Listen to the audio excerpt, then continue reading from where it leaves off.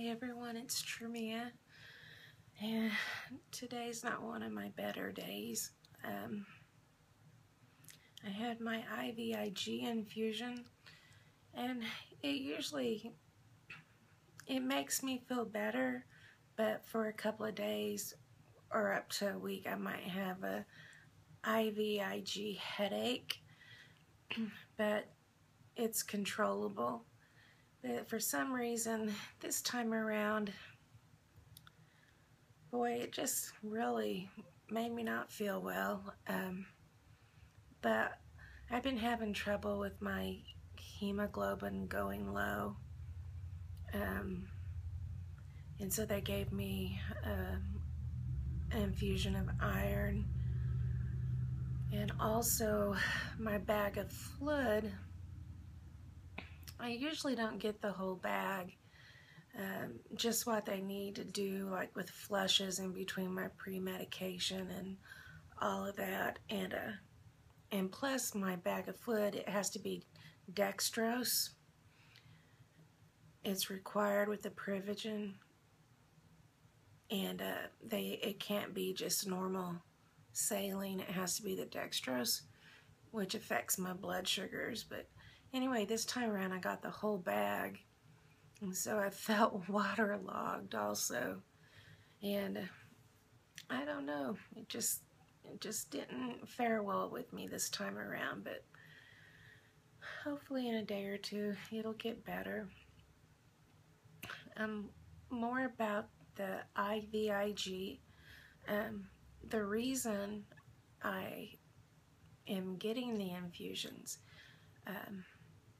I had a stem cell transplant for systemic lupus, and afterwards my immunoglobulins did not come back, and I mean did not come back. They were 0, and like your counts are supposed to be like 369 to 1200, or 80 to 180, and mine were just 0.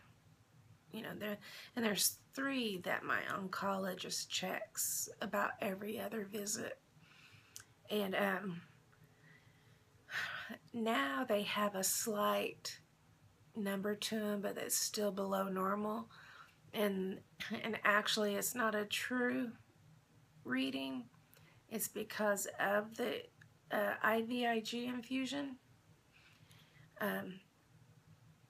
And before, when I first started receiving the infusions, I was getting it every 4 weeks, and which was fine. And I was still getting some major infections, but then I started to where I wasn't feeling well that 4th week at all, and then it got to where I was really sick the 4th week, and I felt like if I took a slight cold on, I was going to be down for the count. I was going to be in the hospital, and it was really concerning me.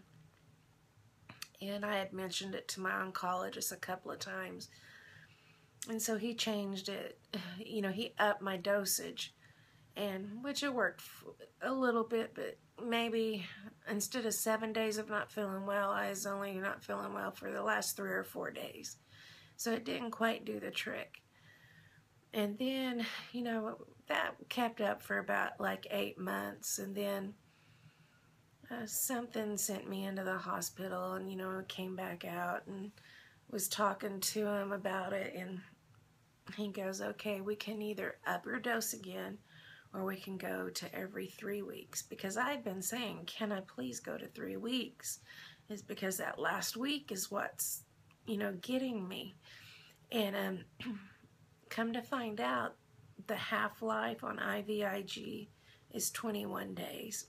So my body was telling me something scientific, and I didn't even realize it. Because at that 3-week time frame, once I reached 21 days, the Privigen in me basically is breaking down. It's not doing its job anymore. it's leaving my body, and you know, there's no protection in there. And my body was saying, and I felt it. I mean, I truly felt like if I caught something, it was going to be a fight. It was going to be a real big fight. And so when he gave me the choice of going up on my dosage every 3 weeks, I said 3 weeks. 3 weeks, and it has worked like a charm. When when it's time to have, I go every 21 days like clockwork. The only thing that will interfere with that is if a holiday happens on my 21 days. And then I prefer for it to go in a day or two early versus a day or two later. And that happened this time around. I went in a day or two early. Well, actually, because the weekend. And I don't know if that, I think the iron infusion is what kind of messed with me. But my IViG is very important to my health.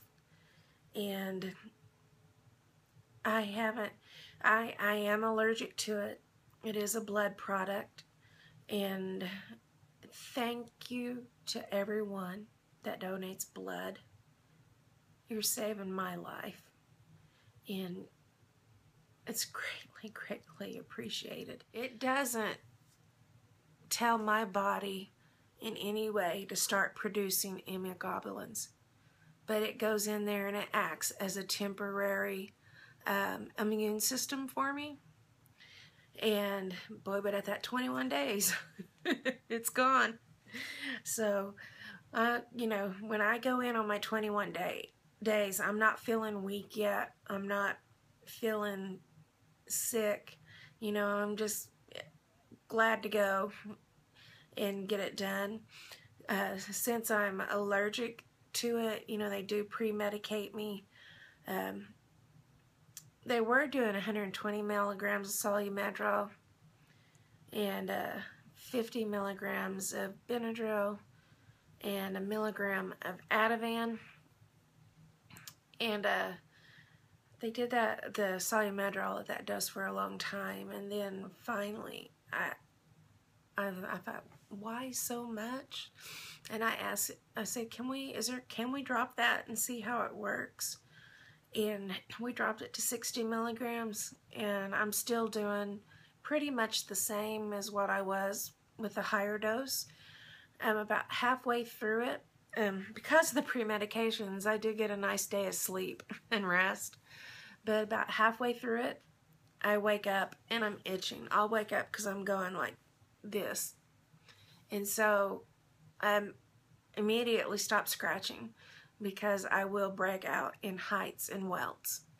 And I call the nurse and they give me a second dose of Benadryl and Ativan, and it stops the itching, and I fall back asleep and I wake up when it's time to go.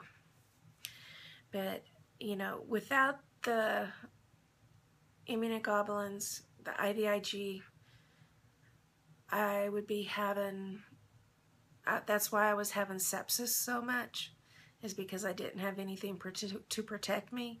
And that's why my oncologist looked at it, is because I was getting such severe infections over and over. I ran out of time. So I will see you guys in the next video.